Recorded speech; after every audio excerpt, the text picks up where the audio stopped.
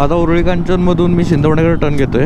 NH4 सोडून state हायवेला लागतोय. आता चेन स्प्रॉकेटमध्ये अडकून एक तुटलंय, तिथं पूर्ण क्रॅक गेलाय. माझ्याकडनं आता चूक झाली, अशी चूक तुम्ही करू नका. फक दिस शिट मॅन. मे बी लवकर पोहोचलो असतो आपण. अरे काय हा मूर्ख आहे काय. वाजले आता 6. वडापाव खाल्ले मी आणि साताराच्या आडवाडी टोल नाक्यावर आहे. तर फायनली आपण सिटीमध्ये पोहोचलो आहे. That's good man, that's good. शाबास माझ्या पठ्ठ्या, शाबास. 150 मिनटं, 170 किलोमीटर.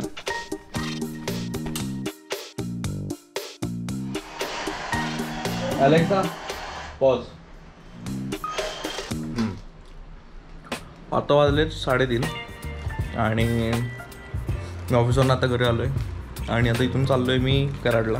एका कारणासाठी चाललो आहे, पण ना गोप्रो चार्ज आहे ना मी रायडिंग जॅकेट वगैरे नेलं होतं, काय नव्हतं.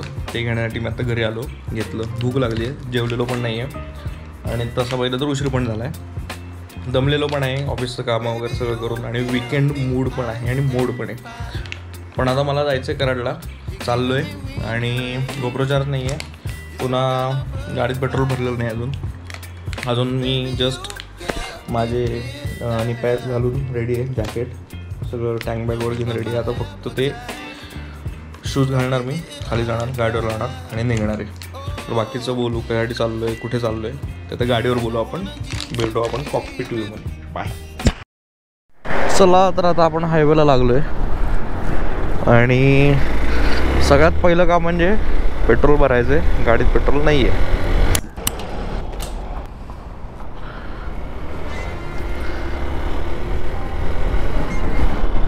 एक चांगली गोष्ट आहे की पाठीवरती आहे ना काही लोड नाही आहे आणि जॅकेट मेस आहे, सो हवा पण लागते. नाहीतर खूप जास्त ऊन आहे आता, खूप जास्त. आणि मी आता इथून जाणार आहे ना आपल्या नारायणपूरच्या फाट्यापर्यंत. एवढा शुष्क आणि वाळलेला भाग आहे ना, खूप जास्त. अरे वा, ऊन कमी झाला अचानक. उन्हाचा तडाखा खूप आहे.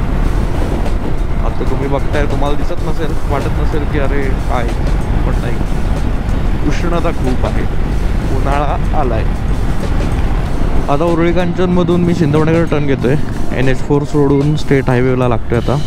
पण कुठला स्टेट हायवे आहे काय, आय डोंट नो मॅन. काळा कुळकुळीत रोड आहे ना आणि मस्त तापला आहे. टायरला फुल फीडबॅक जाणवतो. म्हणजे थांबलोय आपण आत्ता उसाचा रस प्यायला. रस आहे.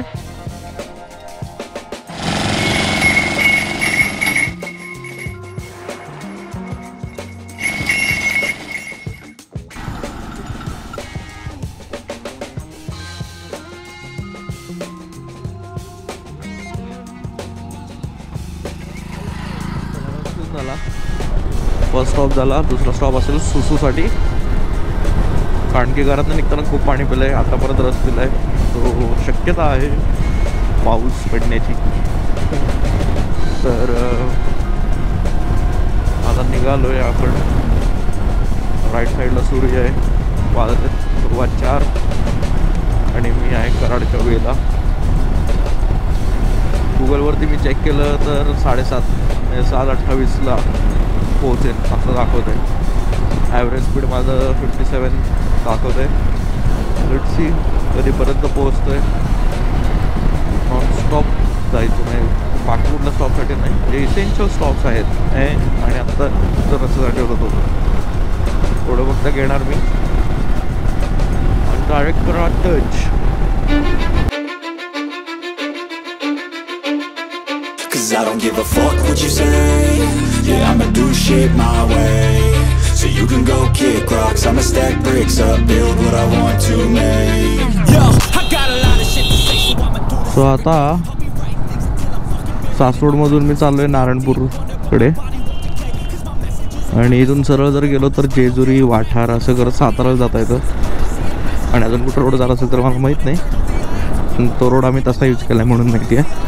आता इथनं नारायणपूरपासून highway. Think of me respectfully. You can kick rocks if you think you're fucking better. See, I will outwork you, turn you to an enemy. Hurt you so bad that you're gonna need some therapy.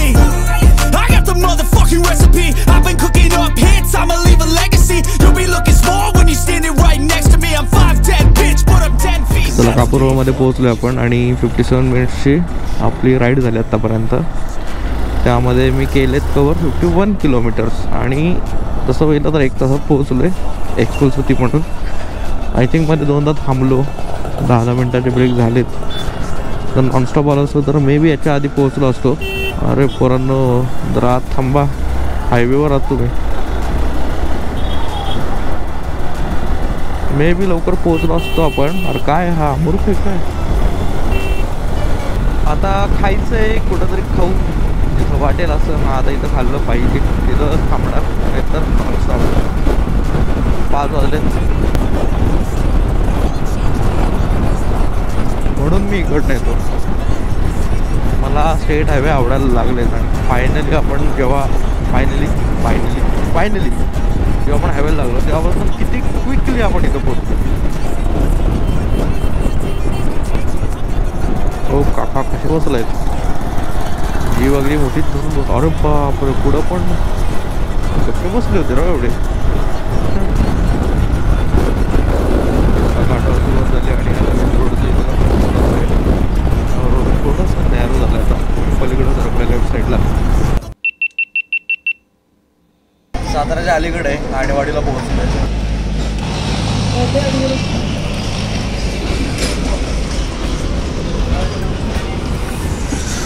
हा हा हा हा वाजले आता 6.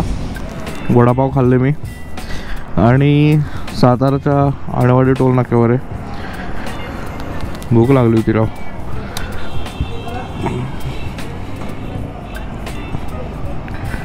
आता I think 60 kilometre Karad राहिले. 60 kilometre नंतर कराडमध्ये असेल मी, म्हणजे अजून 1 तासभर लागेल. सूर्यास्त होत आलाय आणि आपण आता पुन्हा रोडवर आलो आहे. चला तर बघू. गुगलचं टाईम होतं 7:30. आपण बघू किती वाजता पोहोचतोय. Welcome to Satara guys. तर हा आपला सातारा आहे. इकडं सनसेट होतोय आणि या रस्त्यावर आल्यावर ना खूप साऱ्या ओल्ड मेमरीज जागा होतात. साधारणतः मी 10 वर्ष राहिलो होतो. मस्त सनसेट होत झालाय आणि आजूबाजूला सातारा शहर.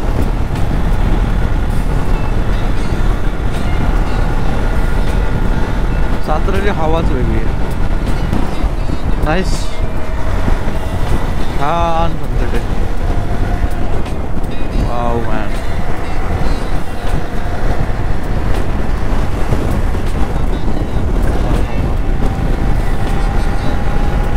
सातारा नंतर कोल्हापूरपर्यंत मधले जे नवीन ब्रिजचं कन्स्ट्रक्शन झाले ते 3 लेनिंग आहे.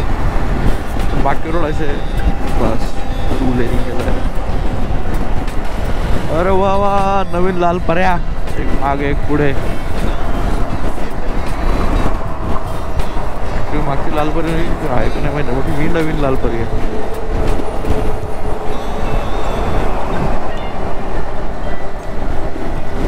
चेंज ही लाल परी.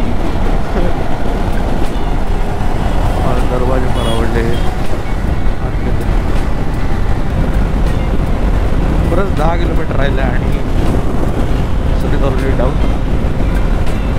आता आपण बरंच 10 किलोमीटर आणि पुढं 15 किलोमीटर असेल कराड. 25 किलोमीटर राहिलं आहे. मला आहे ना माझा पोचलो बाबा अंधाराच्या आधी. पोचत आलोच आहे आपण. अरे साड्या फोनवर बोलतोय हा माणूस.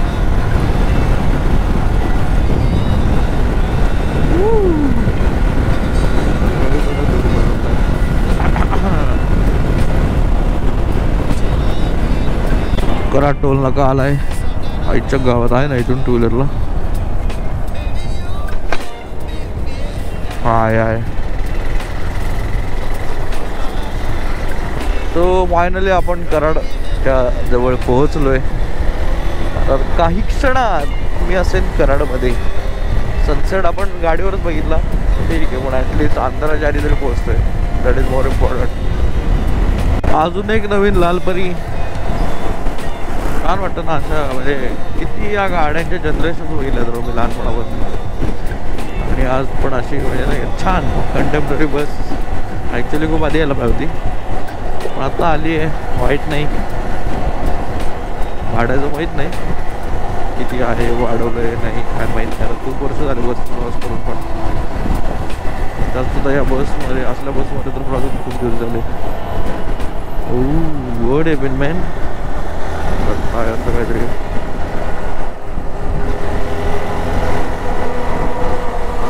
जात आहे का बोलीकडं.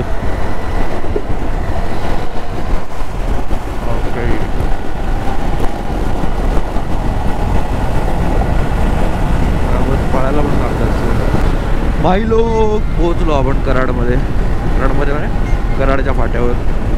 आता या ब्रिजपासून खाली घेणार, कारण की कोल्हापूरकडे जाणाऱ्या रस्त्यावरती ट्रॅफिक जाम आहे. तिथं नवीन रोड बनवायचा चालला आहे, ब्रिज पाडला आहे, त्यामुळे फुल ऑन ट्रॅफिक जाम चालू असतं तिथं. तर इथून सरळ गेलं की कराड कोल्हापूर कंटिन्यू हायवे जातो. तर कराडच्यासाठी घेणार आहे मी लेफ्ट, पण जर आपण राईटला वळलो तर तिथं पाटण आणि चिपळूण तिकडं जाता येतं. हा जो ब्रिज आहे ना, इंग्रजांच्या काळातला ब्रिज आहे. कितीतरी वर्ष झाले हा ब्रिज तसंच टिकून आहे. त्यामध्ये जराशी त्याची मरम्मत करून आहे ना, आता हा ब्रिज 4 व्हीलरसाठी ओपन केला आहे. तसं बघितलं आपण तर झाले 2 तास 25 मिनटं. किलोमीटर कंप्लीट केले आहेत 170 ऑलमोस्ट. तर मग आपण तसं कॅल्क्युलेट केलं तर 2 तास म्हणजे 120 मिनटं प्लस 25 म्हणजे 120 प्लस 30 मिनटं म्हणजे 150 मिनटामध्ये 170 किलोमीटर. वा वा वा, चांगलं स्पीड होतं. त्यामध्ये सुद्धा ब्रेकसुद्धा पकडलेत आपण. एक उसाच्या रसाचा ब्रेक, त्यानंतर शूचा ब्रेक आणि मग साधारणच्या अलीकडं वडापावचा ब्रेक. 3 ब्रेक झाले आपले. 10-10 मिनटं जरी म्हटलं अर्धा तास पकडू आपण. तो जर नसता घेतला नॉनस्टॉप आईला भरपूर आधी पोहोचलो असतो मी तर. पण ठीक आहे, चांगली झाली राईड.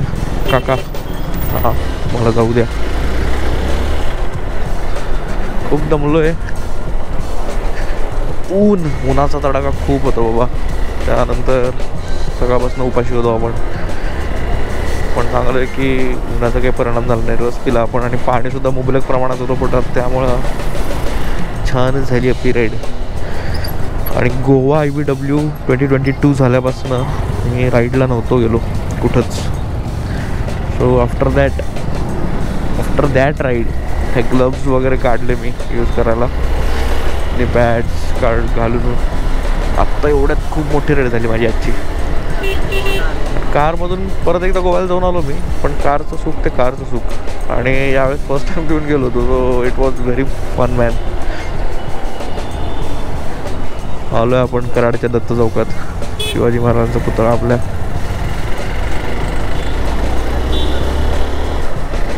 कराडचं ST stand. तर फायनली आपण सिटीमध्ये पोहोचलो आहे. That's good man, that's good. शाबास माझ्या पठ्ठ्या, शाबास. It was a good ride. चला पोहोचलो बाबा. आलो आपण कराड शहरात.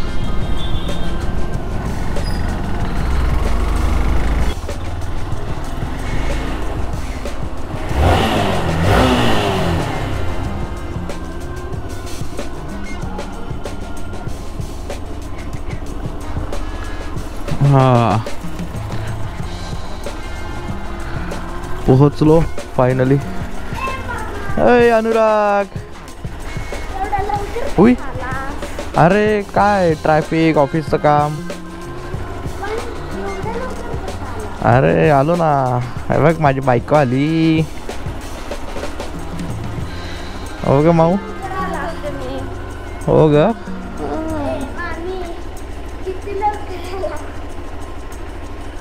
कशी आहे तू माऊ? हो ना हैदर.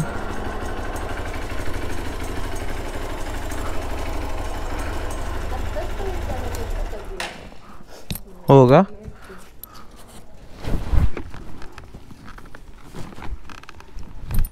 दीडशे मिनटं 170 किलोमीटर. छान वाटतंय ना. पण मी आत्ता थांबलो, मला लक्षात आलं की सायडर बॅगचे मी इकडचे स्ट्रॅपच नाही लावली. आणि बघितलं तर झालं असं की टायरमध्ये म्हणजे चेन स्प्रॉकेटमध्ये अडकून एक तुटलं आहे, तिथं पूर्ण क्रॅक गेला आहे. माझ्याकडनं आता चूक झाली, अशी चूक तुम्ही करू नका. फॉक दिस शिट मॅन. हां, आता हे जॅकेटमध्ये शिवून टाकतो. तर थांबलं तर शू पण करून टाकू आपण.